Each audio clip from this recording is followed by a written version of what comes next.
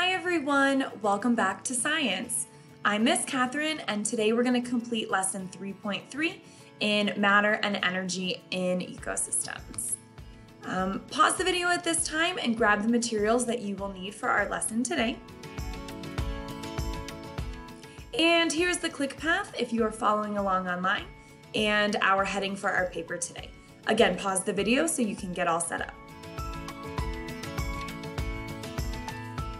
For warm-up thinking today, we're going to reflect a little bit on what we figured out in Chapter 2 and how that applies to what we've been doing here in Chapter 3.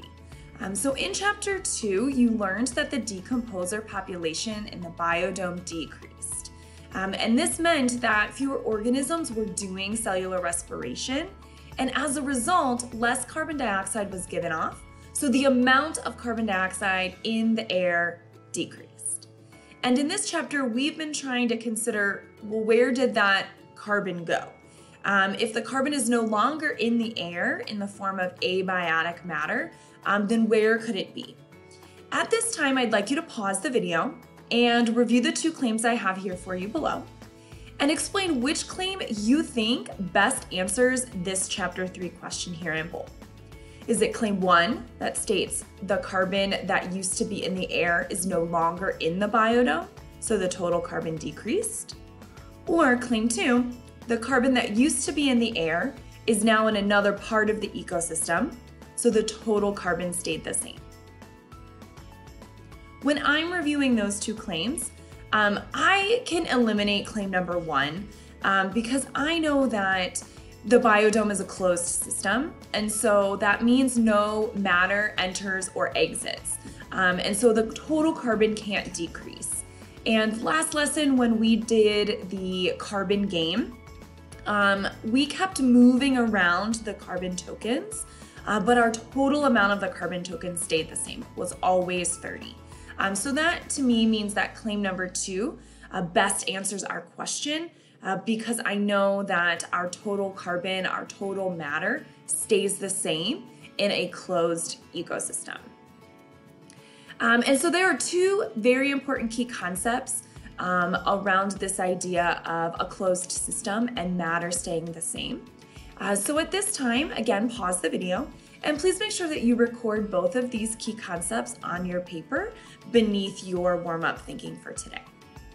So our first key concept reads, since carbon cannot be produced or used up, the total amount of carbon in a closed ecosystem does not change.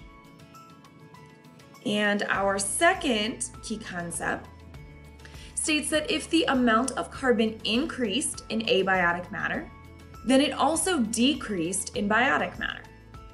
If the amount of carbon decreased in abiotic matter, then it also increased in biotic matter.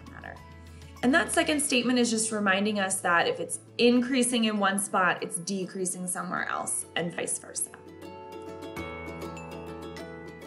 And we had seen this image before in a reading, and again, that just is reminding us of what these two key concepts are trying to illustrate. That we are always moving carbon among these components of the ecosystem through those natural processes of photosynthesis and cellular respiration and eating and dying. And remember that red arrow is representing some human interactions, some human adjustments to the way the system works through our burning of fossil fuels. And that action is increasing the amount of carbon in our abiotic matter because it's taking that carbon that is stored in dead matter and releasing it into the atmosphere.